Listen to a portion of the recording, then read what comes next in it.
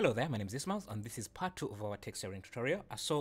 Let's set up the texture maps that we're going to be using for texturing and also try to optimize our UV maps so that they can utilize the maximum UV space available.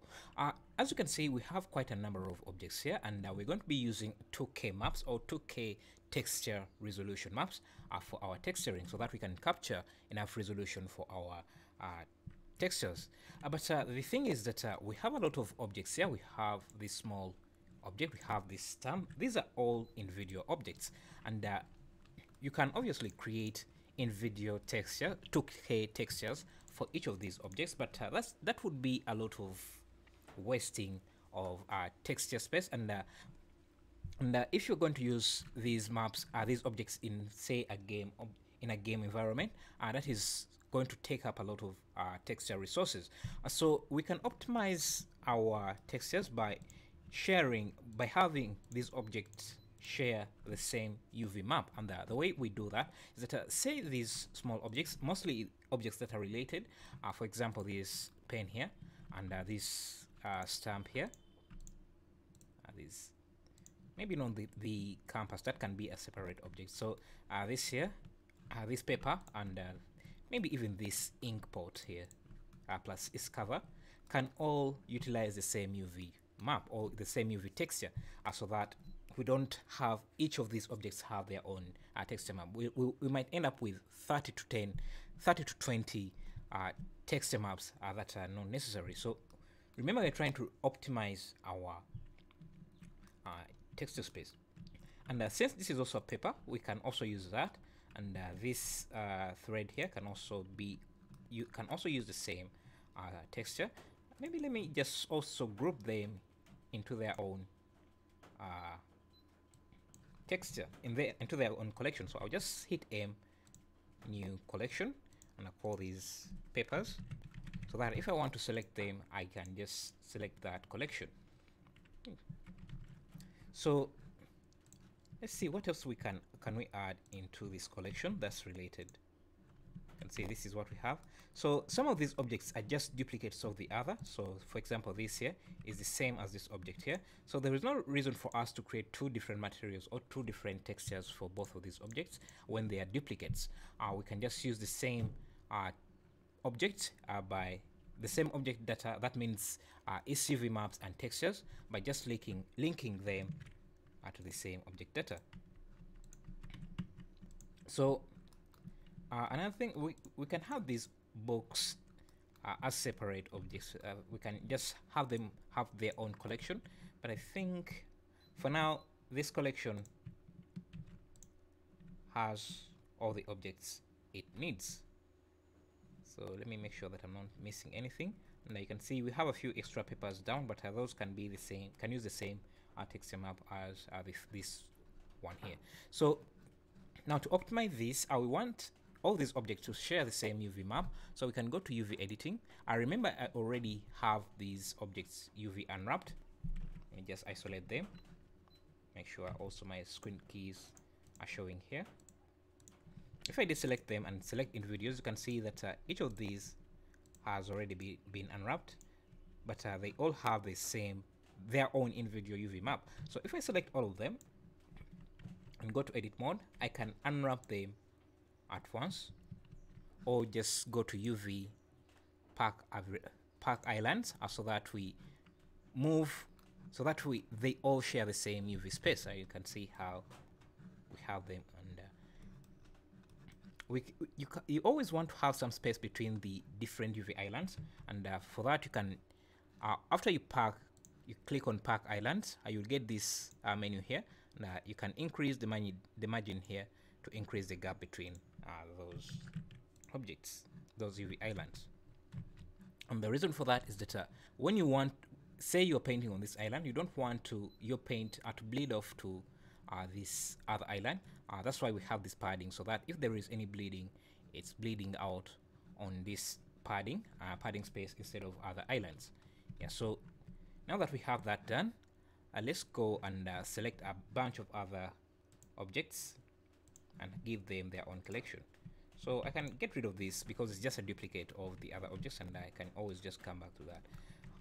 Then and also this, we can always just come back to that, or maybe we just come back to that.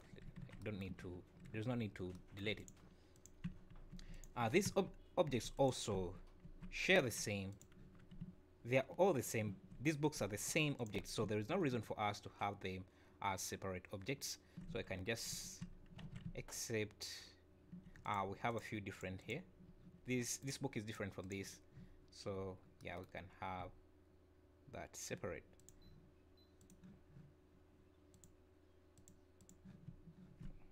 I also don't like how they're slanting a bit, so let me just clear that slanting there.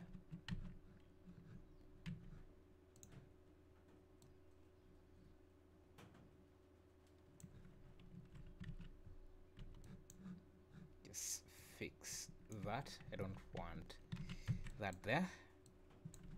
Okay, so now we can get the books, all the books we have.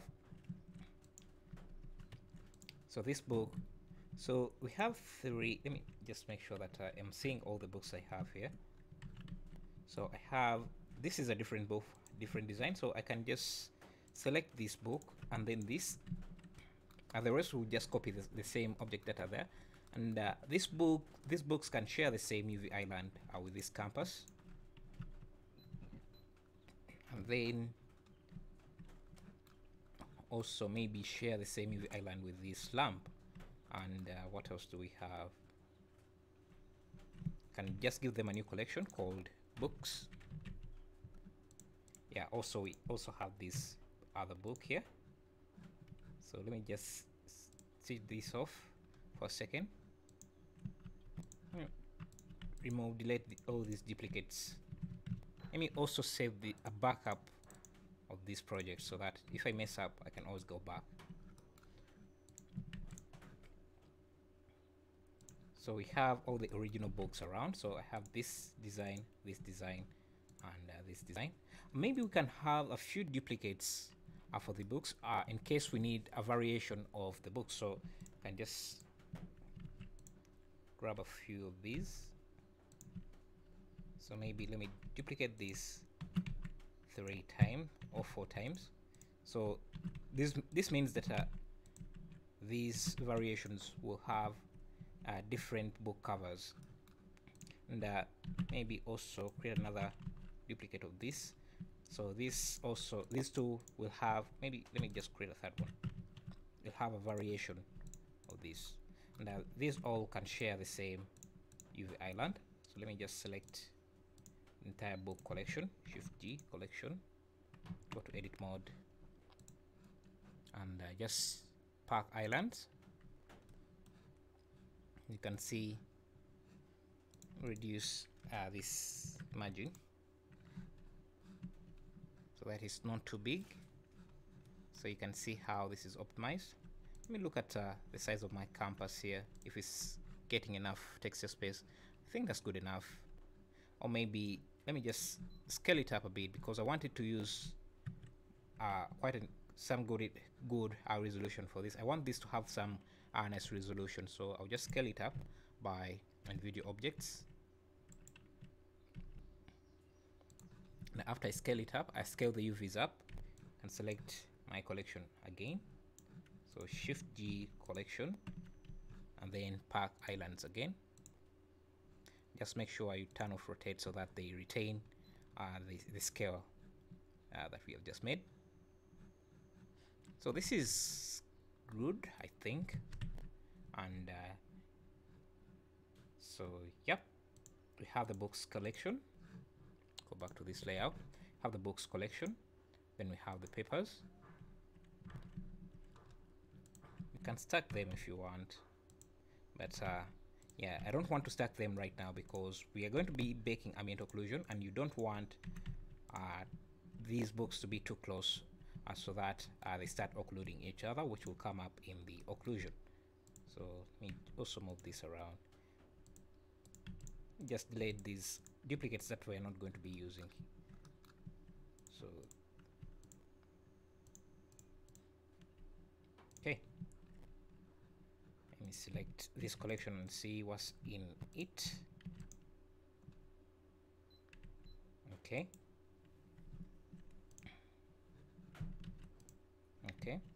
So each object has its own collection, and for these two here, they can share the same collection because they are big items.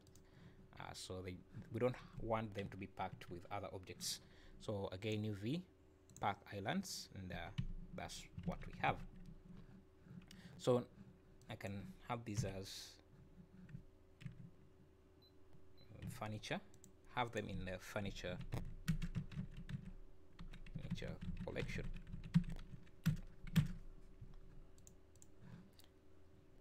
Yeah, so now in the next part we can start baking out the materials for these objects, baking out the ambient occlusion and also the pointness map, which I will talk about in the next tutorial.